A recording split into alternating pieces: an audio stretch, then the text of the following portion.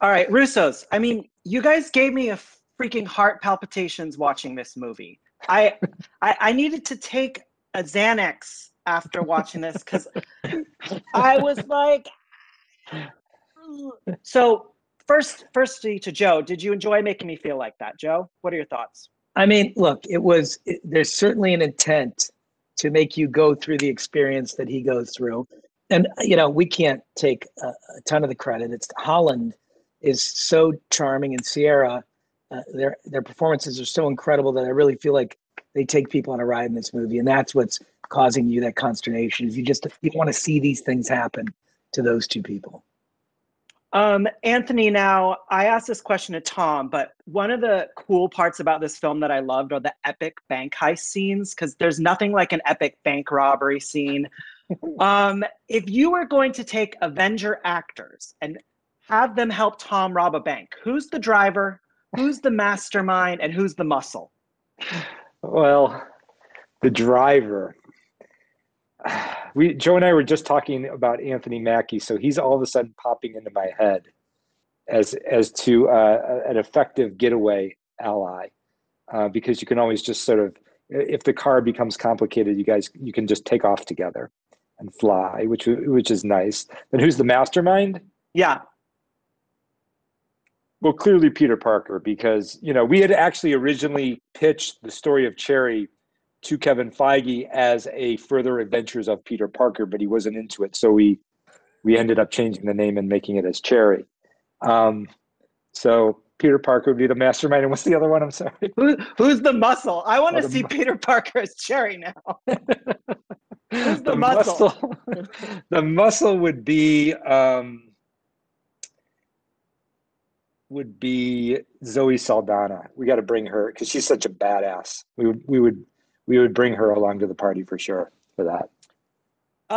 Joe, I want to know how daring you are, because in this film, Tom's character is very daring. He literally gives zero fucks. I mean, that's who this character is.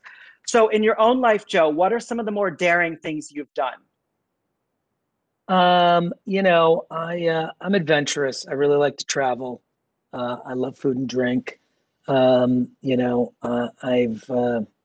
It's controversial, I'm sure, but I've run with the bulls in Pamplona a couple of times. We've gone cliff diving. You name it. We like to kind of collect experiences, and I like intense experiences. Anthony, what is it like making a film without an Avengers style budget? Now, this is no low budget film by any means, but I can't imagine it's the kind of budget that all the gajillion dollars that the Avengers have. So is it refreshing for you guys to kind of go back a little bit and, not have unlimited amounts of money? Well, the interesting thing is it is different, but it's not all that different, because the truth is, no matter how much money you have to make a movie, at some point you run out of that money, inevitably. So, even on the highest budget movies, you will get to a point where Joe and I are trying to say, here's what we want to do. And there's somebody going, no, there's nothing left. We can't do it. There's no money left. It basically, like, you get to that point. So, it's kind of this, like, to be honest with you, Joe and I we've worked at so many different budget levels and so many different types of filmmaking, from television to features, etc. It's kind of all the same to us. It feels all the same. It's really just kind of us dreaming up what we want to do, and then figuring out how to do it. And that process just repeats no matter what we're doing. Final question, Joe. You work with your siblings. Siblings don't often get along. I just want to know, how do you work with Anthony and not kill him? I mean, he's your brother. Brothers fight. I mean, we have our fights. We have our fights. I think part of the reason you see a lot of family working together in the film business is that family can get in fights and then just forget it the next day.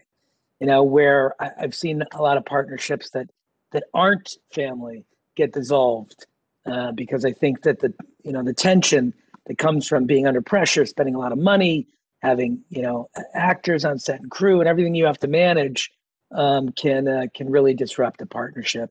if you don't have that familial bond where, you know, it's just water under the bridge 5 minutes later. Thank you, guys. I love the film. It was awesome. Thank you so much. Thank you, Andrew. Really appreciate that. The interview was a lot of Thank you. fun. Appreciate it.